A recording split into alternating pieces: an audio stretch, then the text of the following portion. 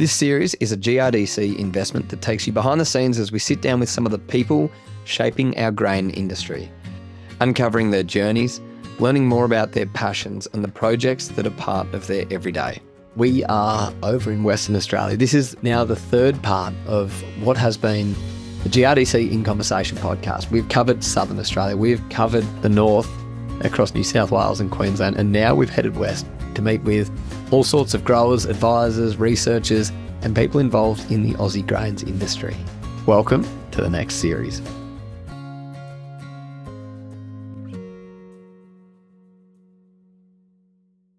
Mate, welcome to GRDC In Conversations. Yep, no worries, Oli. I'm going to have a crack because I was chatting to someone yesterday and I was very glad because they said when they come east, they struggle with town names and knowing where places are. For me, Moora is the local. Is that right? Yeah, Moora. Yep. And then the area where you actually are is Whalebing. Whalebing. Yep. There we go. It's close. It hasn't got an up on it. No. So most of Moora's got an up on it. So yeah, so it's a bit unique there, but yeah. And I've had the chance just to, well, I guess drive in. It looks unreal over here, where you guys are. And as we drive up your driveway, the barley's looks like it's cranking and going to be a really good harvest. Some rolling hills, but I'm wondering if you'd be able to describe the area where you farm and give us a little bit of insight to those people who are listening on the tractor or wherever they are. Yep. We're sort of probably Moora's medium-high rainfall area. We're 2 hours north of Perth. We're sort of more or less halfway between Perth and Geraldton. Probably about 120 k's from the coast. So it's a real mix of country. Where we are right here at home is high production, sort of probably some of the better soil types. In WA, you sort of medium gravels, white gum gravels, loams, there's clay soils. So there's that here. But then equally, when you go the other side of Moora, you go out onto the sand plain where a lot of poorer, lower water holding capacity soils.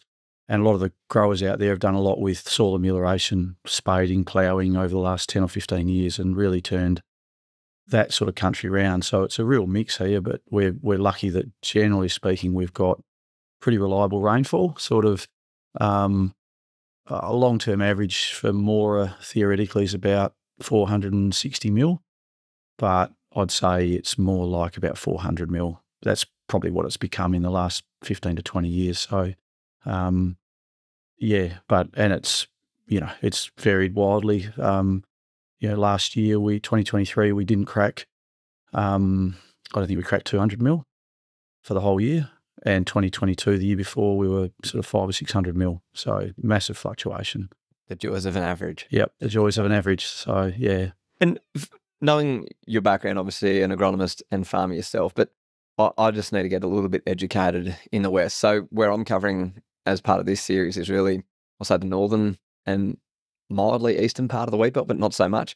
So from Minginoo kind of down in and around here, what will I see and how will the farms and the landscapes change from north to south?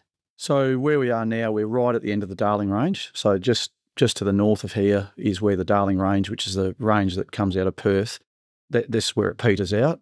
And loosely, as you break east from here, you'll open out into, I guess, what you'd probably regard loosely as the proper wheat belt. You open out into a lot of big open paddocks, a lot more red soil, interspersed with sandplain. And as you move north, that sort of carries on the road that runs, what's called the Midlands Road, runs up from Moora to Minginoo. Basically, everything to the west side of that road, from there towards the coast, is mostly sandplain soils. And what we deal with here is the same at Karoo, Carnamah, Three Springs, all the way to Minginoo. It's all, a lot of guys done a lot of work with amelioration. And when you sit on the eastern side of the road, mostly it's medium to heavy soils, so better quality soils, but the rainfall drops away. So you're closer to the coast, high rainfall, further from the coast drops away, but the soil types generally are better. So yeah, and that's the northern wheat belt pretty much. So, yep. And this season, 2024 growing season, an interesting one for you, lots of learnings. Can you just run us through a bit of a time lapse of from I guess, pre-sowing through to where we are now in the, what are we, the second week of September? Second week of September. Probably the biggest turnaround in a season that I've seen in my my time. But look, we finished 2023. I think our last rain in 2023 was about the 15th of September last year. Very dry year, as I said. And from the end of that mid-September rain all the way through to the end of May, which was our opening rain this year, we had about 30 mil of rain cobbled together in little ones, twos, fives. So it was very, very dry, probably one of the hottest, dry summers I've seen. And as you drive around, actually, you'll probably notice in the remnant vegetation, the road verges, a lot of dead trees. So there was a lot of, mature timber, even understory and young stuff that died. Just the ground was that dry with a really hot, dry summer. As you go out to our western farm, there's a lot of, through the poorer soil types, there's a lot of pine forest that got put in 20, 30 years ago, and that all died last year or this last summer. So you've got these big blocks of pine trees that were put in for agroforestry. Probably 80, 90% of those blocks are now dead. So that's happened progressively over the last 5 to 10 years, but this last 6 to 8 months, it just fell over. But from when it rained at the end of May, we did get a little rain in early May. It was a 5 to 10 mil event. It was probably more problematic than good. It caused some problems with guys with stuff emerging and then dying. And but we were sort of lucky we didn't get that. In hindsight, I was probably disappointed that we didn't get it, but not getting it is good, because when it rained, everything came up really well. And since it started raining, it's been a brilliant season. So it's a huge turnaround. Probably the broadleaf, your lupins and your canolas are a bit scratchy because of that early start. But the cereals, like you said, the barley and the wheat, they look really, really good. So if we can get a September, a kind September, anything's possible. Even if we don't, I think we'll still be okay. Yeah. So what I had to go through with clients in terms of probably in that June period, we were looking at pulling costs. We're pulling everything back through that June period, going, shit, are we going to get enough rain how's this going to turn out? We haven't got the residual moisture in the ground that we had in 2023 from 21 and 22. So we had a bad 23, but we had leftover moisture. We knew coming into 24 that we had no residual moisture and we had a late start. So that early part of June, guys were managing it really carefully with them. And then as July and August progressed, suddenly we went from pulling back to going all out. And it's been very sort of diverse. You're going up to Minginoo in a day or two's time. When we got our opening rain, I think we got a 15 and then we got a 26 a couple of days later. Minginoo in the northern ag region, they got between 160 and 200 mil as their opening rain, which is just mind-blowing. And so they've had a whole different set of management because they got a big opening rain and then they got lots of rain following it up. And so they've been struggling to get onto paddocks, trafficability. So we often use planes a lot through here in the springtime when it gets too wet to get on paddocks. Generally, that's not a problem they have up there, whereas this year they've had to use planes a lot, which is probably a bit new for a lot of those guys. So, so they haven't been able to get on to post-emergent sprays so it's different, but it's good. Yeah. And one thing I haven't done is use too many footy references as part of the GRDC in conversation, but it sounds like Western Australia's channeled a little bit of Hawthorn. So the Hawks, we know when we're recording, they've won the first week of finals. Who knows where they'll go, but it really has been that turnaround from kind of a nothingness looking down the barrel of going, wow, to having a bit of fun and flying. That's a good analogy, because if 2023 was the West Coast Eagles, because it was terrible, then 2024 would well be the Hawks. So, yeah.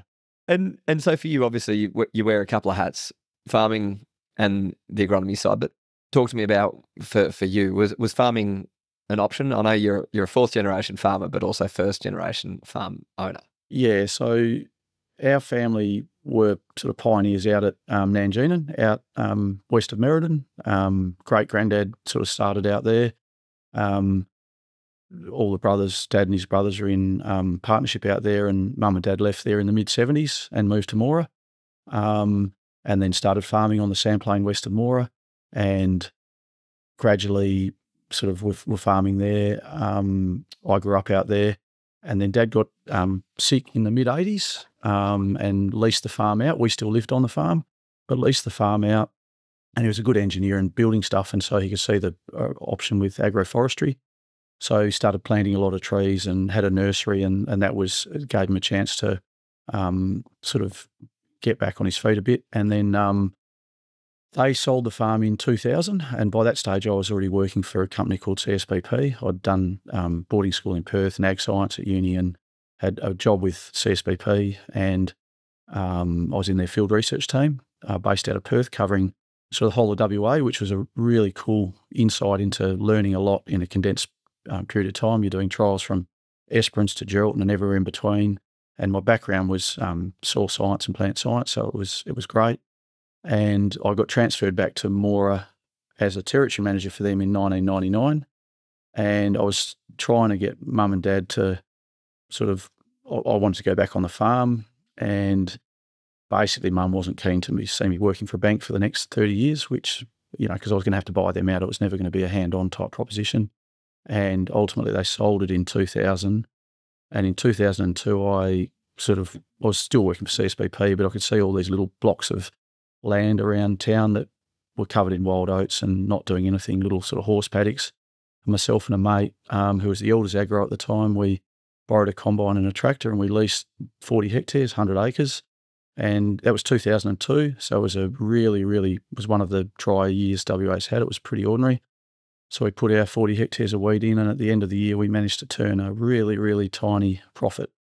And so then the next year, we found a few more paddocks, and we got a bit more, and 2003 was a really good year.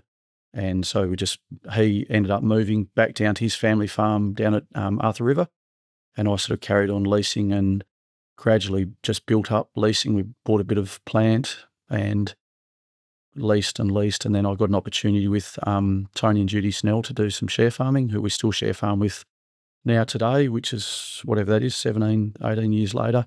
So we started share farming with them in 2007 and have just gradually built up from that original 40 hectares to now we're cropping about 2,300 hectares, and we own probably about 800 hectares, and the rest is a combination of lease and share farm.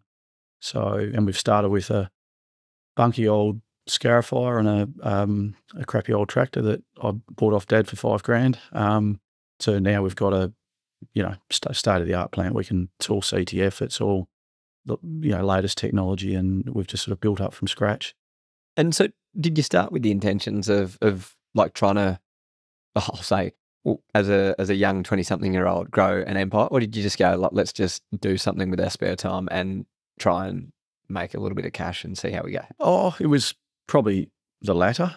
I was helping people in my role with CSBP to grow crops, and obviously grew up on a farm, so it was you helping people do it, but you get the bug to do it yourself and see whether you can practice what you preach.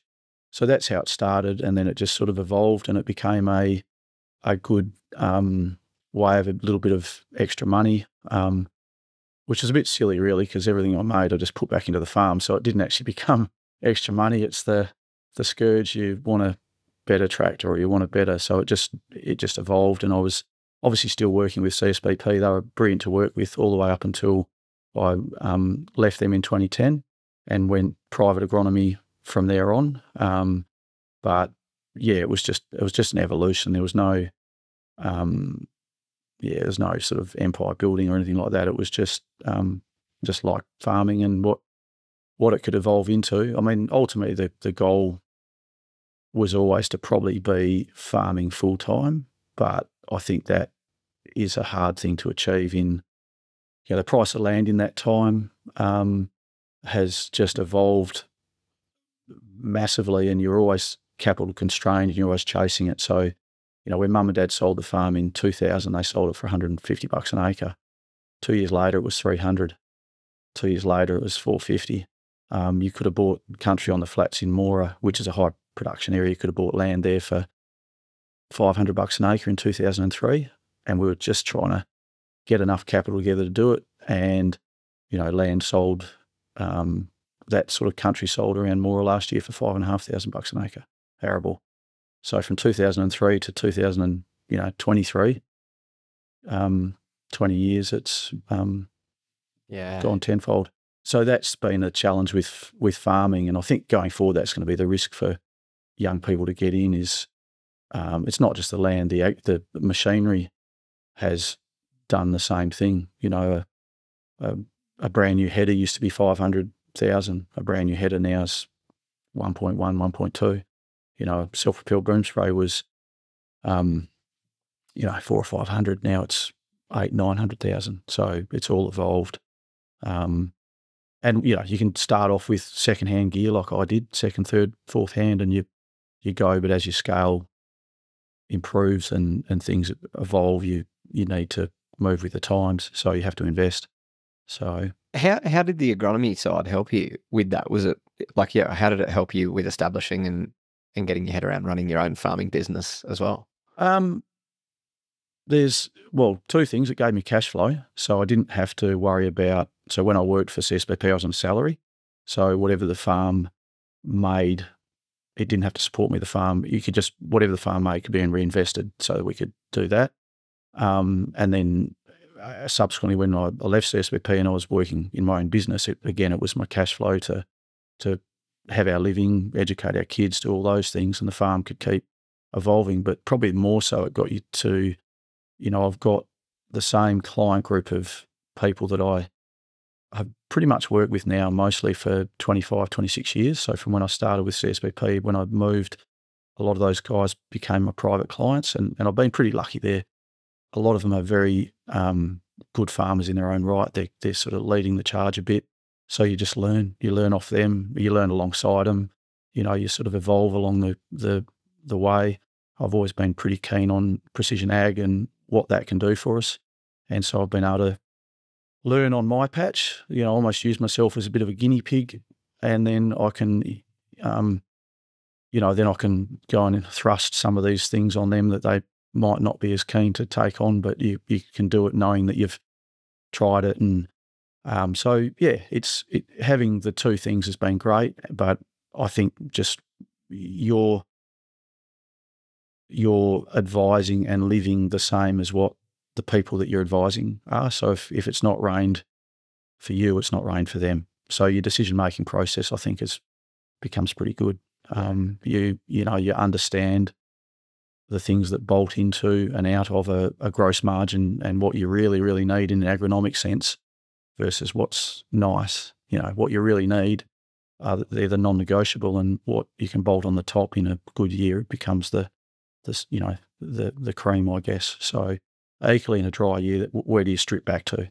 So I think they've worked well together. It's probably been it's a challenge for time a lot of the time, and I've had a very understanding wife because there's been a lot of weekend work and nights and all the rest of it. But yeah, it's worked. Right, and I'll follow up on that because I was reading it. I think it was at Country Style or someone did an article on you guys a little while ago. The kids were young, and your wife had mentioned that the kids, like a lot of in those early years, a lot of the time was spent. Well, how do we go and spend time with Dad on the farming side? Because that was obviously what you needed to do to start to make those gains there. Yeah, and it's early days. It was hard, and it's obviously got easier as we've got a bit of scale and we've been able to employ people, and the gear's got better, so you can get stuff done quicker.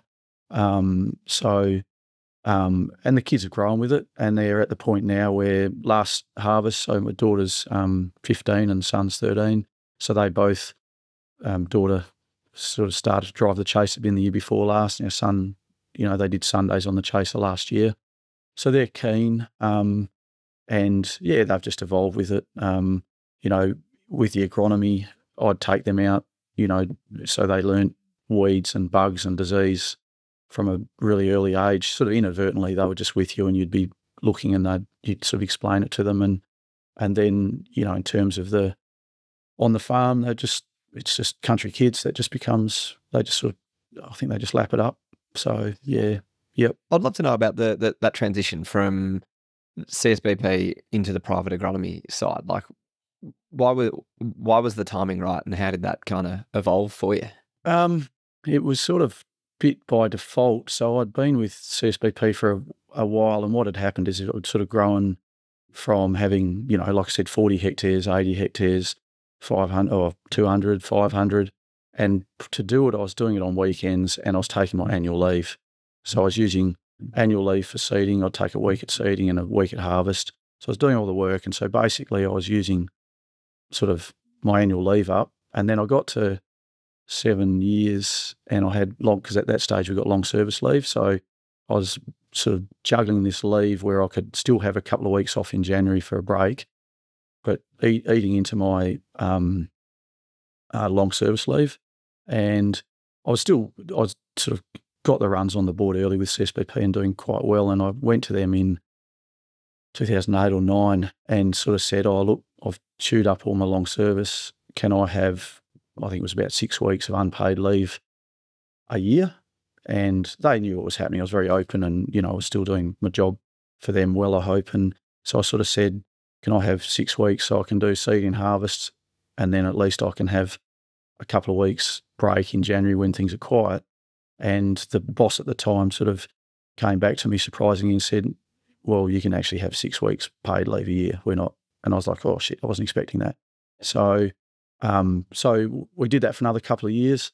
And then I just felt like that the fertiliser industry at the time was changing, and I had a few mates that left at the same time, and it just felt like the right time to jump out and go on my own. And so I sort of joined. There's 8 of us that were in the Ag Vivo group.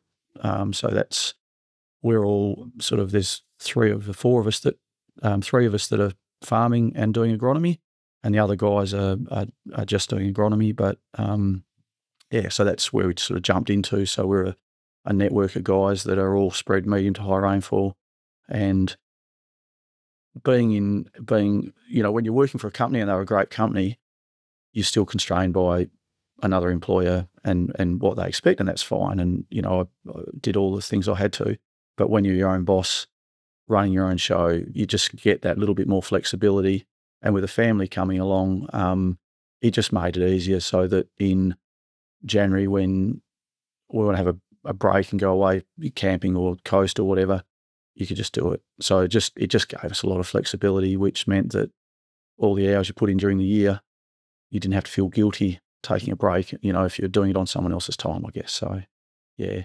It's a bit of a perk of the job, isn't it? Yeah, yeah. So, kids' sports days, anything like that, you're your own boss. You're not asking someone for, can I have half a day off? You just do it. So, and I think it's the thing that I'll say I'm learning slowly, but that I've chatted to other people who run their own business, and it's kind of like, when the moments pop up that you can do something, you make them matter, especially from a family point of view.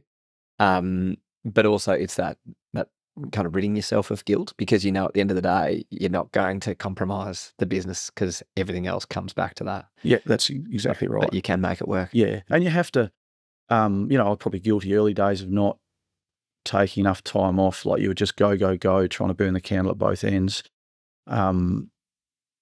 Because of that guilt factor, I guess. But, as the kids have got older, I've got better at trying to take a day or half a day, depending on what it is. Or, when we go on holidays, September school holidays, we go away camping. January, we have and when I'm off, I just check out. That's with the very kids. Good skill. Yeah, and it's good. You're not, I'm happy to put the phone away and just, check out and give them my attention, because they probably suffer a bit in terms of, varying times when you can't, because farming is all about timing. So, if something needs to be sprayed or fertilised, it needs to happen. And so they compromise during the year. But the other side of the year, I'm, happy to do whatever it takes to keep them going. So, yeah, and my wife, so she does a fantastic job.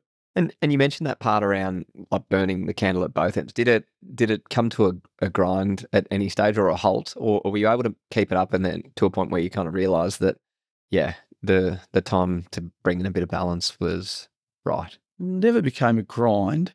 There was times when you wondered what the hell you're doing or why you were doing it, and there still probably is when you have a bad day. Farming has plenty of good days, but there's days when it all just goes pear-shaped, and despite your best efforts.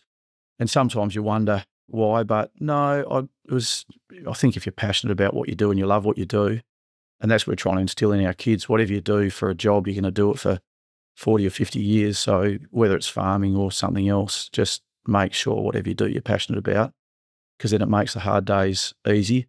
And, I take a lot of, I'm outside all the time with work and in agronomy or farming and just observing. I just love watching the day as it evolves, sunsets, sunrises. So, no, it's never been, there's been days where it's been hard, but never got, you burn the candle. But I think because you can see the fruits of your labour most of the time, even in a dry year, where things you might not get the financial result that you wanted, but you can always look at stuff and go, I did that well, I could have done that better, so there's always this constant evolution and practice. So no, it's never been, never. Yeah. Are you a reflective person, like, off the back of that? I don't like to stand still. I like moving forward. So you need to look at what worked. And that's probably born out of your own farming stuff, but also what you're doing with clients. If you're doing the same thing now that you were doing 5 years ago, well, you've got to keep evolving and you've got to keep moving. And I like to do that. So I guess, if that's reflection, Yep. What does it look like from here going forward for both the agronomy business but also your own farming? The agronomy business is probably, it's funny because at that probably that point where, it was all burning the candle at both ends. I was about 3 or 4 years in and I had left CSBP with a group of clients and I had just worked my whole thing around client numbers. So there was about 35 guys I was looking after, and it was basically about 150,000 hectares I was trying to cover for those 35 guys. And about 4 years in, I was trying to work on in the growing season, getting back around on farm every 3 weeks. I was just struggling to do it and I couldn't work out why. And I sort of was in the office one night looking at stuff as I do. And I came in and I suddenly realised I was looking at client numbers, not hectares, and they had all leased and bought more land. So I wasn't looking after 150 anymore. I was looking after just short of 190,000 hectares. And that's why I couldn't get around in 3 weeks. So I was a bit slow on the uptake. But so I actually ended up handing over a proportion of 3 or 4 clients to the east to another agronomist, which took off 3 particularly large growers. And it was a shame because that low rainfall I really enjoyed and they were great people, but it gave me some time back. And then over the journey in the last sort of few years, I've had a few guys retire and retire out of farming. Now, a few of them have sold their farm on to other clients. A few have sold out altogether. So I'm still looking after about 28. So haven't, I'm not replacing people, but the hectares I'm covering is still about 150,000. So that's that sort of number. Ideal world would probably lighten the load on that and gradually do a bit more farming, but I'm not, what happens. I'm not, I'm not going to chase one over the other. So keeps you busy anyway. Keeps you busy. I've got a few more years of boarding school fees. So probably once boarding school's out the way, so we've got 2 years for our daughter and 4 more years for our son. Once that pressure's out the way, we'll probably relax a little bit more. And then depending on what they do in terms of they may or may not come back to the farm. So if they don't, we'll have a really good retirement. If they do, I'm probably here for a fair bit longer. So they're both showing signs. So, so it's just the evolution. We'll just see where it goes. That, or you might be, struggling with harvest and whatnot because you might be following the kids around playing cricket or something. No, it's all, it's all there. So, yep. What makes a good agronomist? I think someone who's, you got to listen, but you've also got to be prepared to help make decisions. So often people, the guys I work with, they know how to farm. They don't need me to tell them how to farm, but they need me because they've all got busy. I need to be abreast of all of the the new stuff that's evolving. They want me to just sort through all of it and bring it back to this is the key stuff, sort through all the chaff because there's a lot of that. So you've got to be able to do that for them. And then help them. I guess there's a lot of, again, the guys I work with for a long time, there's a lot of reassurance. So we're going through, a wet year or a dry year. They know what to do, but there's often a lot of bouncing ideas and it's not, agronomy's, yes, it's the science. That science is really important, but with farms getting bigger and guys trying to stand back a little bit from, they're not necessarily the guy that's on the seeder or the sprayer or what, not anymore. They're managing logistics. So the agronomy of logistics has almost become a really important part to the science, is how can we make all of this work really seamlessly, really effectively in terms of both outcome financially and outcome on the ground in terms of sustainability and all those things moving forward. So, you become the conduit for that. So, and becoming their eyes. As farms get bigger, they can't get across the ground, across everything.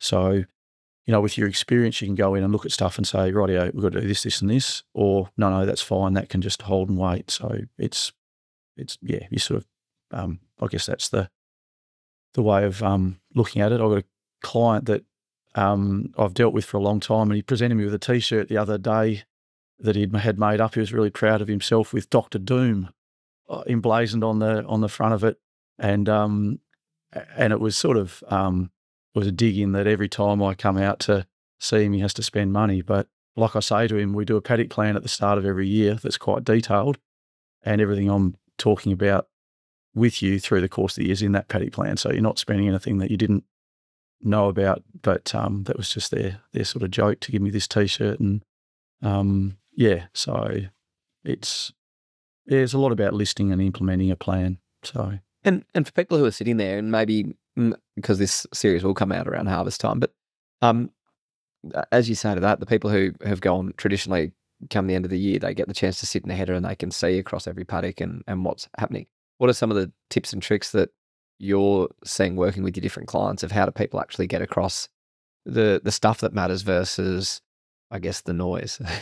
Yeah, so, I mean, all of the companies now, it doesn't matter whether it's a red header, a green header, a yellow header, they've got really good technology in them for mapping weeds, mapping constraints. So you can drop pins, or you can, even if you don't want to do that and you want to go back to a paper-based map and just draw on a map all the things, there was brome grass over there was non-wetting soil there. So it's the guys that, that constant, I guess, reflection. What is, what happened? What did we see? Harvest time, you're collecting yield data, and a yield map tells you the outcome. It's a picture, tells you a snapshot in time, but doesn't tell you why. So the why is someone sitting in a seat going, oh, shit, we didn't quite get our plant numbers right on this soil type. Maybe it's non-wetting soil. Maybe it's some other constraint, or weeds, the yield dropped off in the yield map, but was that due to weeds? Was it due to a compaction zone? Was it due to subsoil pH? Was it, whatever? So that's where collecting that information at harvest time and then implementing that into your planning the next year. So the way I sort of work my year, we're doing all of 2025's planning now. So we'll start planning crop rotation, fertiliser requirements, chemical rotations now. We get to harvest time, I jump on a header and do my thing, and we talk. I talk constantly on the phone during harvest to guys. Generally have a break January, and then February we'll normally sit down and start to look at the result from harvest and look at the plan that we put in place in the September, and we'll start to mould that, revise that September plan for February, March for the coming year, and then we'll do all our soil testing, and that all becomes into the plan, and then they'll get a fairly detailed paddock by paddock book. It's all electronically based as well, but it's amazing how a lot of them still like a turning a page and they can scratch notes on it, and And I like that. Like if you see someone that's recording stuff and making notes and drawing on maps, they're invested. So equally, if someone, is using, say, John Deere Op Center or something, and they're doing it digitally, which is my preferred, then I can take that spatial information and turn it into something. So guys are doing it both ways. So we'll put that into the plan, and then the middle of the year, it's just implementation of that plan and fine tuning it. And as weeds or bugs or disease comes along or nutrition requirements, we just evolve it. But because I've worked with these guys for a long time and know their farms really well, generally there's not too much that sneaks up that bites us. You're trying to plan ahead, and probably much to my wife's disgust, I remember what's happening in the back paddock of Fred Jones's farm better than I remember birthdays and anniversaries and stuff like that. So it's, she sits in the car and listens to me and just shakes her head sometimes. So yeah. That's because it's the experience though of going out and seeing something, and you can remember it to your favorite song or something. Yeah, you can. You just, it's what, I've got a useless, in my filing cabinet in my head, I've got a useful and useless information file. And so. What do you think across your career has had the biggest positive change for you in your work as an agronomist and farmer? Being able to do stuff spatially, as in iPhones, iPads, taking data into the paddock and using it. A lot of, so when I started, soil test results used to be posted from the CSBP lab in Perth out to the post office in Moora. I'd go to the post office and grab a wad of them, and I'd go out and I'd look at them and I'd write recommendations to the grower. That was sort of what you did in February, March.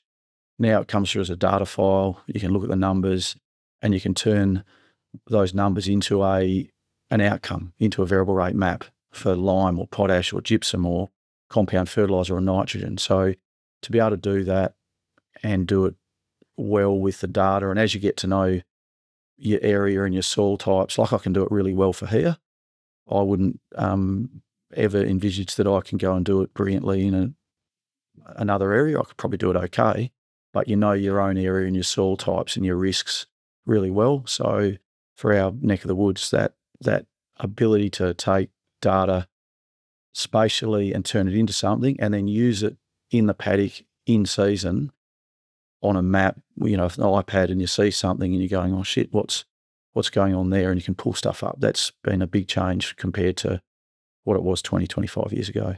Is there something that you're getting really excited about, or some sort of, whether it's a technology or practice or whatnot, that you go, this is going to be pretty exciting for the next 10 or 20 years? Yeah, look, I think farming's made up of lots and lots of little things, like I think the evolution in equipment, so be able to cover ground really fast, but also cover it like guys that are sitting in a boom spray aren't sitting in a bunky old thing in an open cab being exposed to chemicals and all the rest of it. We can do our job fast, safely, and with a really, really accurate outcome, way more so than what we did historically. So for the environment, for food production, that's, you can't, food safety, you can't sort of have it any better. But variable rate's one of those things, or precision ag, it's been around for quite a long time now, but across the industry, it's probably been fairly poorly adopted and still is. GPS, as in auto steer, is pretty widely adopted. But when you get it down to managing at a paddock level with variable rate fertiliser, variable rate seed, variable rate chemical and fungicide applications, it's still pretty low percentages across the whole of Australia. I'd say there's probably only 15 or 20% of guys that are actively using it all the time. So I think that's got a lot of legs to take that a long way, and probably the use of AI to take some of that data and bring it together, that then I can then take it and make it even more usable. I think going forward, some of that will be exciting if we can get that to be more effective, because crunching numbers and all that's time consuming, and getting data into a format that you can use it. That's where a lot of it gets stopped, because people don't understand that to make this stuff being used, you've got to get all your mapping right, your boundary files, you've got to get all your paddock naming, just all the general admin, it's the old adage, shit in, shit out. If you do it well, the outcome is good. But if you do it poorly, the outcome is, or people just drop away. So I think as the industry evolves and people understand, and the newer generations are good because technology, they've grown with it, whereas a lot of people sort of my age or older probably have evolved with it, but they haven't started off with an iPhone or something right from the get-go. So I think technology in that sense, I think autonomy is going to be a massive, massive plus. The ability to get stuff done in a timely fashion and also help people have, we were talking about quality of life before. I look at summer spraying, we have to do it. I hate doing it. You're getting up at 2 or 3 in the morning in the summertime when you're trying to have a break, spraying, till 8 or 9 o'clock, depending on the conditions, and you've got to get your whole farm sprayed. Whereas if I can have a autonomous thing, spot spraying it over the summer or even in winter, great. So I think that evolution of autonomy coupled in with taking precision ag to the next level, that's exciting and probably where I've put a fair bit of effort into. So, yeah. Very exciting. I've got one more question, and not that we want to pit east and west, but I think let's do it for a bit of fun. What's something from the east that you would love to have over here? Their soil types. Okay, fair. So, yeah, I think I've been fortunate to travel. Very quick too. Yeah, I've been fortunate to travel over there. They're footy teams. Some of them are good, but we all have evolutions in that. The Eagles will be back at some point. But yeah, their soil types, they're pretty specky. Not all of them, but what we farm in WA is generally some of the oldest, most weathered, poorest stuff, not just in Australia, but in the world. And what guys have been able to achieve on it is an absolute credit to them. And the evolution of soil amelioration and nutrition and farming techniques. So they're soil types, but that's lazy then, because I think if you've got it easy, you don't evolve. But that would be nice. But look, I look at what we've been able to achieve in WA with what we've got, both soil types and rainfall, and probably wouldn't change a lot. It was a very quick answer. Let's see though, what about something from the west that the east could have that make their life better, easier, different? I don't know. I think with the west, a lot of the growers, and you'll probably see it as you go north, a lot of the farmers in WA are pretty progressive. They float along under, the guys doing a really good job tend to float along under the radar, but they do it really, really well. And we've had lots of guys come over here from the east looking at what we're doing. And I've spoken to grower groups that have come over and they've got off a bus and they've looked at the ground and kicked it and gone, I can't believe you guys actually farm this. And so I think if maybe we're always keen to adopt and adapt in WA because we have to. And I think if some of that went east, I'm not saying they're not good farmers because they are, but we're probably just push things a little bit faster and harder because we have to. And if you put that will with their soil types, Australia as a production country becomes a pretty deadly combination. Yeah, it does, yeah.